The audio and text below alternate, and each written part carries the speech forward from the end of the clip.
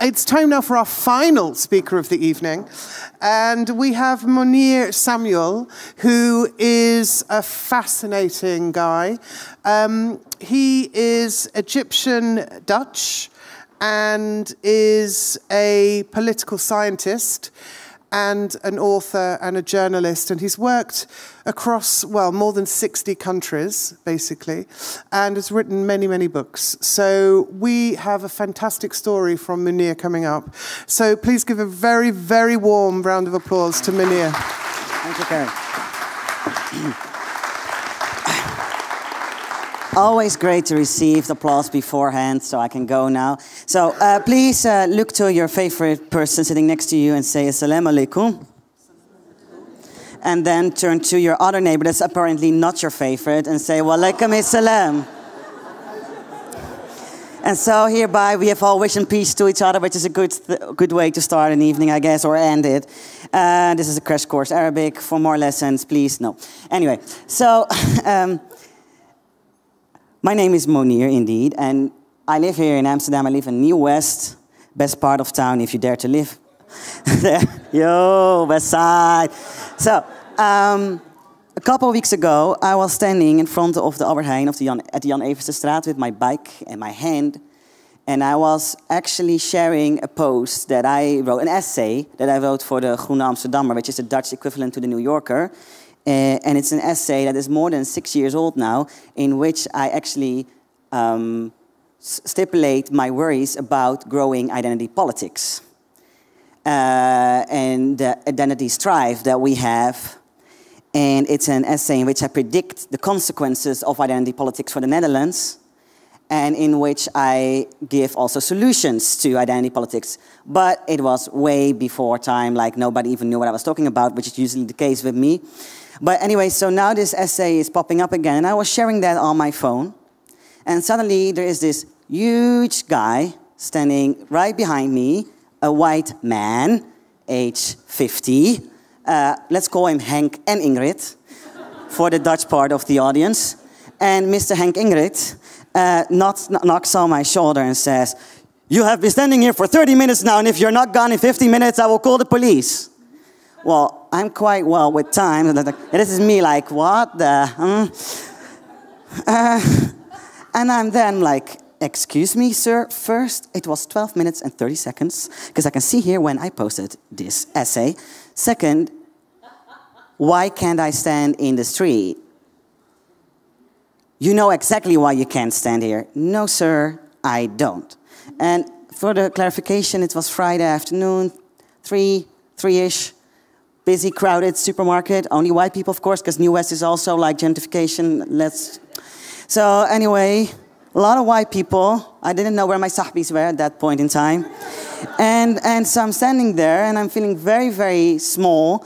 And I'm looking up like this to Mr. Henk Ingert, and I said, "Sorry, sir, but I'm not moving. This is my street.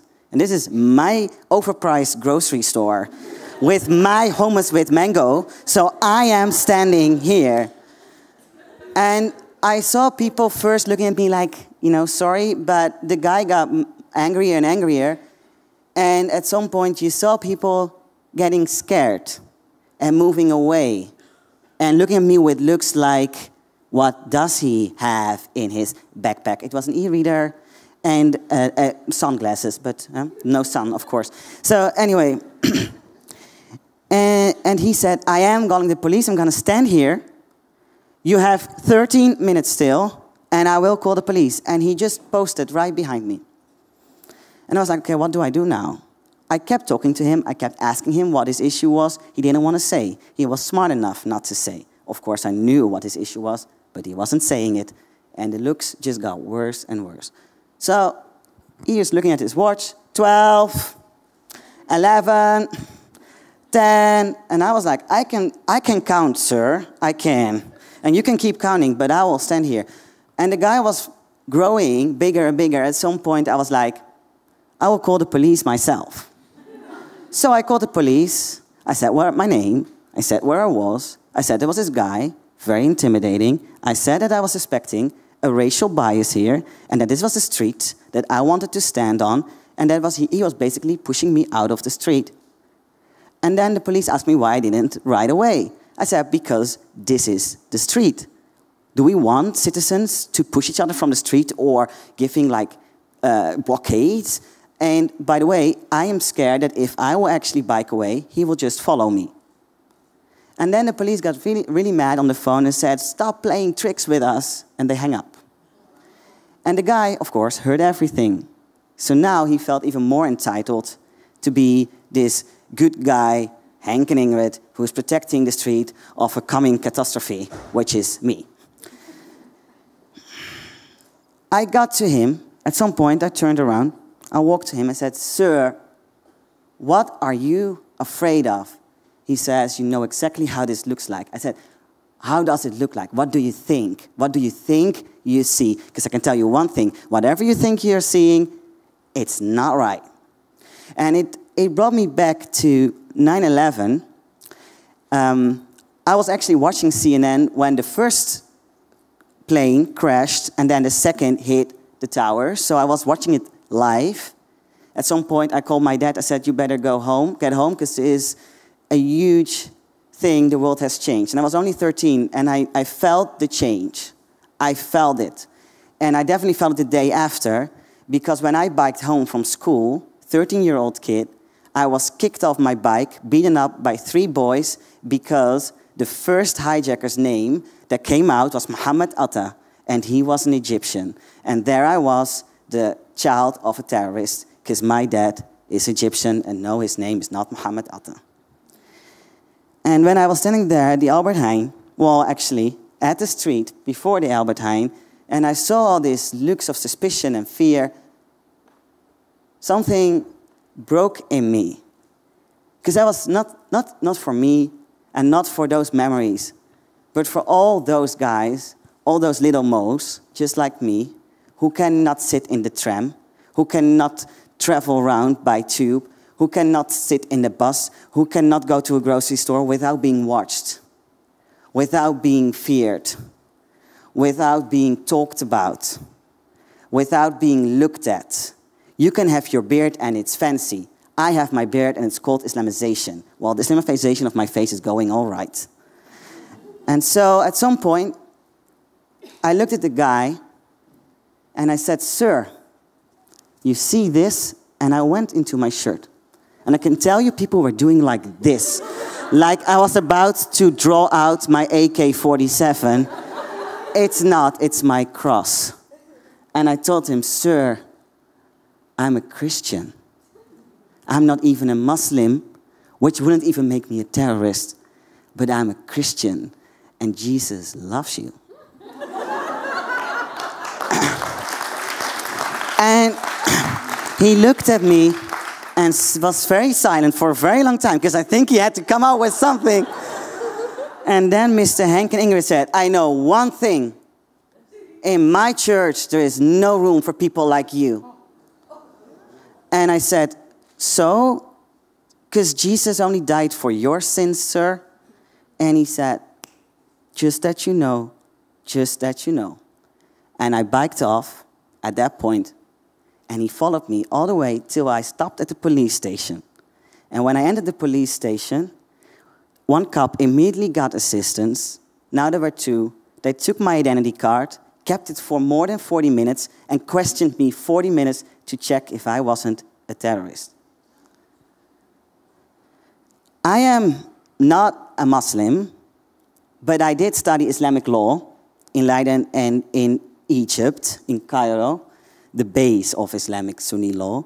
After 9/11, the day 9/11 happened, actually, I realized people would never look at me the same way. And so, unexpectedly, I became a person in the midst of this anti-Muslim, Islamophobic, populist strife. But in the same time, I'm part of the Coptic Egyptian Christian minority. And for anyone who ever watches the news, the Copts are like, especially last couple of years, very much attacked by extremists. And dozens of churches were burned down. My family was shot at. I was shot at. I was discriminated against. I had so many things happening to me as a Christian minority in Egypt, and then as a Christian minority here in the Netherlands, because there's another word next to Islamophobia, and it's called Christianophobia, because that cross has also been pulled off my neck many times here in clubs and cafes. And I can tell you this, those same left progressive people that might scream and run when a girl's headscarf is pulled off don't do anything when my cross is pulled off my neck. Because yeah, hey, Christianity isn't that sexy. But anyway, being a minority in both places and then being criticized in both places for being a Christian but being considered a Muslim is a very strange place to be at. And it actually leaves you with two choices. Either you become very Islamophobic and very mad because of all those Muslims, you are now considered also a Muslim and so hence you are blah, blah, blah. Or you just embrace that identity as much as you can. And for me, I just decided as a teenager already to really, really look for God beyond religion and to go for relationship with God and not for doctrine, to be a believer and not religious. And that's how I found a freedom way beyond any boundaries. And I especially found a love for Muslims that many Christians also in the Netherlands lack. And so I studied the Quran, I studied the Hadith, I studied fiqh, which is the Islamic Sharia and jurisprudence. I started to have a lot of Muslim friends, first in Egypt, then in the Netherlands. And then, at some point, this happened. The Arab revolutionary movements and the Egyptian uprising. Now, I was already writing about Egypt a lot, also for newspapers. I already wrote a couple of books in my puberty years. I have always been quite quick with things. And so, when the uprising against Hosni Mubarak started in Egypt in 2011, we had no journalists and correspondents there because they considered the Arab world uninteresting and nothing ever happens there. So we just put one journalist in Beirut because that's cool, and that's it. So there was no one stationed in Tunisia. The Dutch media totally missed Tunisia until Ben Ali fell down. It was like, oh, wow, okay. And then the uprising in Egypt started, and they had no one to explain what was going on. But I already predicted it in certain articles because I was aware of what was happening among my generation in Egypt. And so suddenly, from one day to another, I was the youngest political analyst on Dutch TV, the first analyst of color, person of color, and then, wait, I'm waiting for some images here, the first female analyst in the Netherlands, the first colored female in this position, and a lot of other things.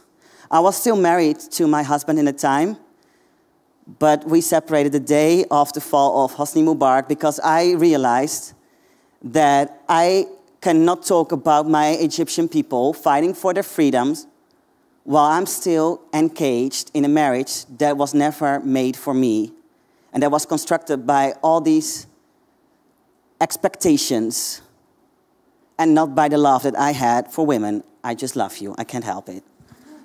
And so I came out, first person of color, lesbian in the media. First Christian lesbian in the media. First Arab Christian lesbian in the media. First Arab lesbian in the media, and I can go on and on and on. And with every step that I took, I became less of a profession and more of an object and a phenomena. So, for example, the moment that I came out, I was no longer the political scientist, I was that lesbian. And I didn't even identify as a woman, as you can now clearly see. And so, I want to say something about white privilege, and I will only say it once, but white privilege is not to have an adjective in front of your profession. Not to be that gay in the workforce, not to be that black in the workforce, not to be that trans in the workforce, not to be that Arab in the workforce, not to be that Muslim colleague in the workforce, not to be that black friend, not to be that colored partner, but to be what you do. That's only for white people who are straight, who are cisgendered. I mean, there are many other things that you need to tick off, of course. So, when I came out and I started to discover my love for women, I turned out to have a tendency to fall in love with Arab women, and especially with Muslim women. I can tell you this, my sexual orientation is very complicated and it's very easy. I fall for forbidden love. The most complicated love, that's me. So I fell in love with an Egyptian-Dutch girl, and we had the most romantic, sexy romance. I mean, 2 Egyptians, oh my God. Passion is like redefined. But she was a Muslim from the North Delta with very strong Islamic Muslim Brotherhood ties. And I was a Christian from the Said. Now the Delta, and especially her city, Mansoura, is known for being the most pretty women. And the Said is known for having the most stubborn men. You got the picture. And so I kept running after her, and she kept running away and coming back and all that. And then at some point, her mom realized that she was in touch with me. Only that. She wasn't aware that we were touching each other, but she was in touch with me. And her mom, living here in Amsterdam, first burned herself and then tried to drown herself in the gracht, in the canals here. And you can laugh, but it's not funny. It's the most narcissistic, dominant parenthood that you could think of, just to intimidate her child of never, ever seeing me again. And so you can understand that at some point, I saw her break down, I lost her, I was very unsafe myself. The mother found out where I lived. I was like rushing off, constantly afraid of the Egyptian community. The Egyptians are the 5th largest group here in Amsterdam. And suddenly you realize that there is social control all over the city. And that if you touch one, you touch all. And so my life became very dangerous, even though I traveled as a Middle East correspondent in female form all over the world, but especially in war areas. I was hijacked, I was arrested, I was imprisoned, I was sexually arrested, I was raped. But the biggest unsafety was here in Amsterdam for being in love with an Egyptian girl. And then I came out again, and this time as me, Mounir, gender queer, a feminine guy, not a masculine woman. It's a huge difference. And I was never invited back to the talk shows. I can show you hundreds of hours of me being on all those TV shows, radio shows, whatever, sidekick at Radio 1, whatever. The moment I said I'm Mounir, I lost all of it. I was never asked back again, because now all I was a transgender. No speaking engagements here, I will just say it, Pakhuis. No speaking engagement in the Bali, not at the Nieuwe Liefde, not at any of those other places where I used to be in all those debates. And when I asked the newspapers why I couldn't write for them anymore, they said, but you have no expertise but sex and gender. Talking about objectification, this is the largest objectification that I could ever think of. And there I was, being this man, this me, and all that people see was this one-dimensional identity, this body that you have to measure and see if it passes or not and fits to your liking. And no, it was such a waste of those beautiful girls and so on and so forth. And you used to be so nice, and you used to be so intelligent. Like I all lost it by being who I am. As you can see, my relationship with my Egyptian-Dutch lover didn't last long. She left the day that I got my first shot of testosterone. I lost everything, basically. My work, my position, all my study qualifications, my passport. They took it from me for a long time. Couldn't travel, which I always used to do. My family, who couldn't accept the fact that they had another child than they thought they had. The same child, but in another form, maybe. I lost my partner, my friends, many of which couldn't understand what was happening, couldn't catch up with the speed that I move in. And then I got a Moroccan-Dutch girlfriend. And this time I thought, oh my God, Zina, you have the most perfect curls. I'm a guy, no lesbian shit. This is gonna be amazing. But I forgot one thing. There is one thing worse for a Muslim girl to be a lesbian. That's to date a Christian guy. We can go back to the beginning pictures and be like...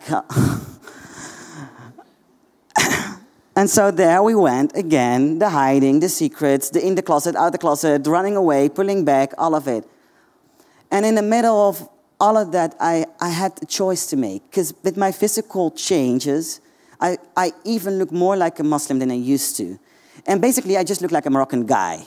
And then I look like a Moroccan teenager because that hair growth doesn't grow instantly. So there I was, the 16-year-old Mo, experiencing all the things that the other Mo's also experienced, but I had something to compare it with. I knew how it was to walk inside a room and have everyone listen. And now you couldn't even enter the room anymore, and they would ask you to leave. And so, back to God, I decided, who am I? Mounir means the one who gives light. So what is my goal in life?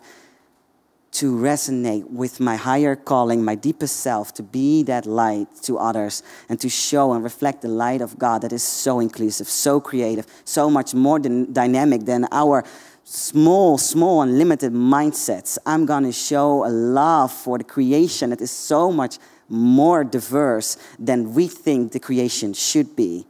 And so I got back to studying Islam, but moreover, I started to keep the Ramadan, fasting, praying, going to mosques, and something funny happened. Because when the whole world kicked me out, who stretched out to me, who invited me to their homes, who became my family? The Moroccan-Dutch society. One by one, tweeted, Instagrammed, Facebooked me, sent me emails, got my phone number, called me, brought me to hospitals, brought me back. And whereas the whole society was pulling me out, kicking me out, making me some sort of sexual object, it was the mosque who told me, when are you going to pray with us? Be welcome in our male entrance. Well, Dutch gyms were kicking me out because I couldn't change my clothes either in the female or male changing rooms. It were mosques that say, come pray, come be, come eat, come fast. And please say the Shahada so our ladies can marry you, because there are many sisters waiting for you to convert. Love my Heineken though, as you can see.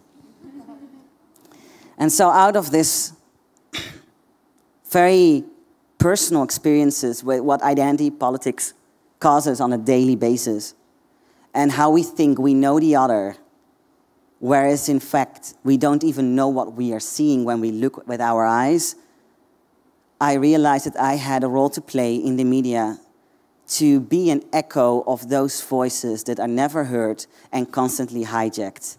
And that's how I started my series, the Hervormingsfundamentalisten, the Reform Fundamentalists for the Groene Amsterdammer, in which I write long reads, 4,000 or 5,000 words each, portraits of young Moroccan thinkers here in the Netherlands, Turkish, Iraqi, Afghan, who talk about being a Muslim, who criticize ideas in their own religion, who criticize society, who reflect on their own lives, but moreover have a profession, a talent, an ambition, who are more than just that Muslim or that Moroccan or that boy, or that Muhammad.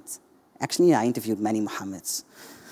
And by every portrait I made, not only did I got a step deeper within those communities, but I also got a larger part of our society to reflect on their ideas and notions of what Muslims would believe and think and how they would treat people.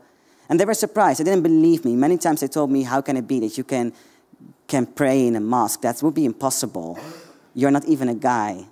And it reflected very clearly to me how they couldn't consider me a guy and how they couldn't accept that Muslims might be more open-minded or more in touch with who I was than they are. And so I had a lot of issues, of course. When I kept the Ramadan, I got emails from my grandma who never contacts me. My parents were in every state that you could think of because they were afraid for me to convert. And I was like, you know what? I believe in God. If that makes me a Muslim, let me be a Muslim. If that makes me Christian, let's call me a Christian. But I believe in God, and the truth will know you, and the truth will set you free. Everything else is white noise. And so, when I think of our society now, I think about how we look at people and we judge by the cover. We definitely judge every book by its cover. We look at someone and think we know his education, his background, his religion. And again, with me, you are definitely wrong. Whatever you thought you saw, baby, no way. And so if it's so not applicable to me, why would it be applicable to anyone else? And that's what I think that we should start to look at people not in a one-dimensional frame, but in the multiple identities that we are. Nobody wants to be put in a one-dimensional box or category. And for everything we don't share, we have so much more in common. Let's say we have this white bakfietsmoeder, you know, the mom with her big bike with the kids in the front, and she's a vegan, of course, and she eats the vegan pies that are way too expensive, but never mind. And, you know, she never entered a mosque or a church. For her, Easter is all about a vegan dinner with friends and good wine and all that. And then she goes to the Turkish grocery store just to get her Turkish bread. What would she have in common with the Turkish butcher working there? She doesn't even eat meat. Well, you would say nothing. He is a man, she is a woman. He is a Muslim, at least we assume that. Who knows what he's actually believing in. She is non-religious, although she's quite spiritual and does yoga, but never mind. He is black, according to Dutch standards. For America, he wouldn't be. She is white. But they're both parents. And the kids are actually in the same school because the mom decided not to put her kids in a white school 20 kilometers away. And they both read the Volkskrant and are irritated by the bad framing. They both secretly love Celine Dion, but they cannot admit that to friends. They have the same concerns about the street. They are afraid for climate change now that autumn became the new spring. They have so much in common and they will never realize. They will just smile and wave and never have a conversation. And never know the other's thoughts, stories. They will never realize how much they share because all they see is a one-dimensional identity. He is a Muslim, I'm not. He is a man, I'm not. He is Turkish, I'm not. Not even admitting that he is as much Dutch as she is. I really believe in embracing the multiple identity. I am not what the media makes me to be. But moreover, I am a light, and a light is supposed to shine on a hill. Now, why don't we shine bright together? Thank you.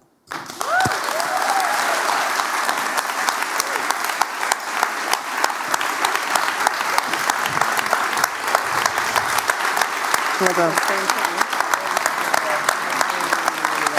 Mounir, thank you so much for your incredible story and your... You're making me shy, guys. Come on. Thank you for your incredible story and for your impassioned view on veganism. I'm so sorry. I love my meat, you know. I know there are some people... I'm working on it. Shaking spinach at you as we speak. Wow. Who's got a question? Here's a question. What's your name and where'd you come from? What's your name and where'd you come from? Hi, my name is Julie. I'm a New Yorker, but I live here. A statement first and then a question. First off, I apologize that somebody who did believe in faith and Christianity would ever say something like that to you, whether or not you're trans, Moroccan, Egyptian, or whatnot. That's not what Jesus believed in, and I hope that you can take that. The other thing I wanted to ask you is, have you forgiven that particular, because it feels like there might be, like, have you forgiven those kind of people who say that things about you? And does that, like, change how you see how things are? And I think, especially when we talk about, you know, to love your neighbor, to know, you know, your greatest love you can have for other people is to love your neighbor as your own. And maybe the connection is to actually get to know your neighbor. Yeah. Thank you so much. You are the first Christian to ever say that. Honestly. So yeah, thank you. So, every single day till today, I get these comments. Do you have a dick? How long is it? How do you have sex? Do you even have sex? Sorry, I can't date you because I'm not a lesbian. It was great to meet you, but I would like to meet a real guy now. Yeah, sorry that we don't hire you, but you understand we can't hire people like you. Sorry, you can't get a haircut. We don't cut hair of people like you. What is people of me? Well, just that. And that's only talking about the trans part. Now, I'm not talking about the Christian, Muslim, whatever people else. Like every single day, every single conversation. Even this very morning, I was shouting to someone, if you call me transgender one more time, I'm just going to hang up the phone because I am not a one-dimensional box. And people make you that. And the moment they realize, say, but you have to understand, this is the first time for me to meet a transgender for real. Like I'm some National Geographic, you know? And it is very hard sometimes not to want to scream, but I don't take it personal because people always say, how is it to be born in the wrong body? Well, let me adjust that for you. I wasn't born in the wrong body. I'm born in the wrong time. And I'm ahead of history in every single aspect, and it's not a great position to be at. I wrote a novel 10 years ago writing about climate change, and the publisher said, no, that's far-fetched. To say it's winter and summer and winter is so way off. Well, now look at today. I wrote about refugee crisis when there was no Arab revolutionary movements, no refugee crisis like that. And people said, where would all those refugees come from? Now we are wondering how we can get rid of them. And so I can keep saying thing after thing. I just have that gift, maybe. I don't know. But then, for me, the reason that I live today, the reason that I stand here, that I can even smile, is only and only because of the love of Jesus Christ. And it's because of that love that I can actually go inside a mosque and pray without any fear. Because I have a love that is bigger than every understanding. And so, no, I'm not scared to say a Muslim prayer like I would somehow be torn by lightning. Because God knows the intentions of my heart, and moreover, by being there, by showing compassion and love, I'm actually learning a lesson more than I'm teaching one. Thank you for that. Who has a question? Oh, of course it's over the other side, isn't it? God, Helen, you're never near me. It's a good workout. You're never near me when I need you. What's your name, Helen, and where'd you come from? My name's Helen. I'm from the UK, but I live here. You don't make things easy. That's what I was thinking when you're going through your story. It's quite a journey. I'm also a Christian, and I was listening to your... We can start a church here. We can. We can compare crosses, if you like. And I was just struck by, there's a message of being open and love and so on. And one of the things that I've noticed is that there's a big thing about white people, or you mentioned about the angry guy outside Albertine. And I don't know, there seems to be a lack of, well, for me, everybody's equal. And we don't need to divide anybody in boxes because everybody's equal. And if you take that as your principle, we don't need to separate you and treat anybody differently, or put a label in front of your, name, gender, gay, whatever. And I just wonder if you find yourself being negative against other groups, because I heard some of that. As in, what's the name? Henk and whatever you said? Henk it sounded like you're using sort of stereotypes, and actually... It's a stereotype of a Dutch politician who is a white extremist who thinks that an average Dutch person is Henk and Ingrid. So it was a joke, which wasn't offensive of Henk and Ingrid, because I can tell you this. My uncle's name is Hendrik Jan Henk, and my cousin's name is Ingrid. You have to understand something. Aside of all the minorities that I am half white. Okay, well, before you get into that, Mounir, Helen, what was your question? Well, she was afraid that I have negative stereotypes. And I was just wondering how that sort of reconciles with the sort of loving everyone and treating everyone as equal. So, let me sit for this one.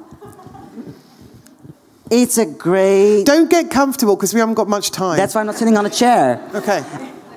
It's a great idea that we are all equal, but we aren't treated all equal. And that's why I mention color, I mention things, because it matters still as long as there's no real equality. As long as I am suddenly scary in front of an Albert Heijn Because what? Let's be honest. If it was Margriet, sorry for using you, standing there with her bike and her phone, would he ever have done what he did? So color matters. Unfortunately, color matters. Margriet and I can do exactly the same thing, and people would actually be running towards him like, why are you even bothering this beautiful blonde lady? Hey, can I have your number? So let's be very honest about this one. There is no equality still, and that's why I dare to mention color and all those things, even though it makes people very uncomfortable. But I am very aware of my grandma who lives in a street where there is no one white person left and where no one speaks Dutch even, and she doesn't feel safe. And I understand her journey, seeing me like this, not even being able to understand how she got an oldest grandchild who turned out to be me. I can see also her pain and her struggle out of her religious convictions. But by saying the truth, I'm not being unloving or unkind. Why would I be here? Why would I share my story? Why would I make myself vulnerable? Why would I even bother? Because I could say, well, biggest part of this crowd is white, so I'm not even going to talk to those people. That's what identity politics tries to teach us. I'm way beyond that. I see beautiful people that I want to know and I want to meet, and I want to keep talking till we find the thing that connects us and not divides us. And if it's something else than our skin color, let's face it, that's your loss because you love to be tanned. Okay, thank you. We need to wrap up. We have 1 or 2 questions. Let's get back to be the change you want to see. What's your name and where'd you come from? My name is Nathalie. I'm from Lebanon. Merci.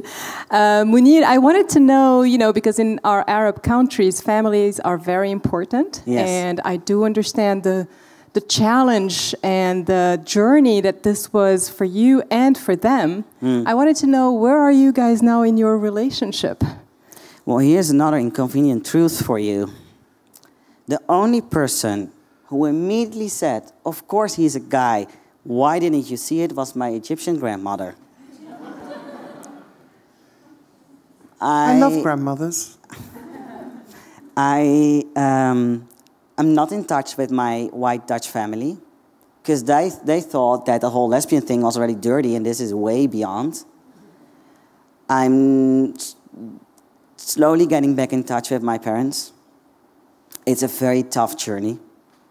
And a lot of cancer had to be in the way for us to actually pave a way, which is a very tragic reason to be reconnected and reunited.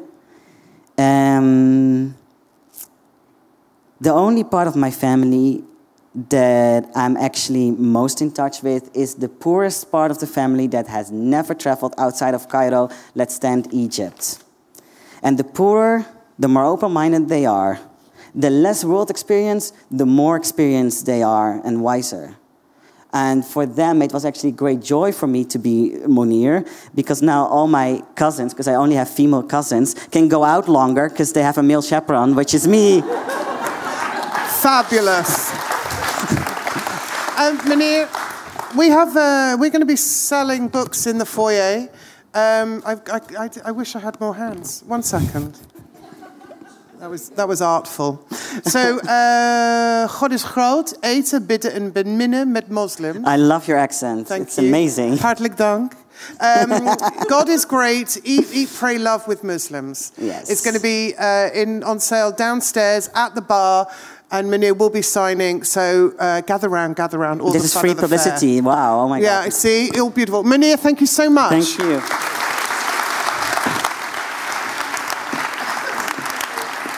Ladies and gentlemen, thank you so much for coming along. I hope I've certainly learned something. I hope that we can go away and learn a bit more from those times and those moments that kick us in the fucking ass. And we can overcome them, and we do learn something, and we do move on. Now. What now, zeg? She was saying to me, I'm so shy, I can't get on stage, I'm so shy. And now she's taking my microphone. I just got the approval for our pop-up store. Yay! Where? It's going to be at Johannes Verhulstraat in that's too far. I'm not Outside. going. You are coming. I'm so going to be there. Yeah, Vegan man. cake. I know 2 people I'm taking. Second week of November. Come on. So Johannes Verhulstraat. Number 35. Nummer 35. Congratulations on your pop-up. See, stuff happens. So thank you so much for coming to She Says. Please do keep in touch with us on Instagram, on Facebook. You will learn when the next event will be. I want to thank Dimfy and the crowd at Pakhuis de Zwijger, who are wonderful partners to play with here. I want to thank all our speakers, Melody, Willemijn, Margriet, Meneer, Erwin. I want to thank Finch Factor, the Finch Factor crew, in particular Zita and Maxime, who have been just excellent in making this event work. And I want to thank you folks for coming along this evening. Let's go and drink in the bar downstairs, ladies and gentlemen. See you there.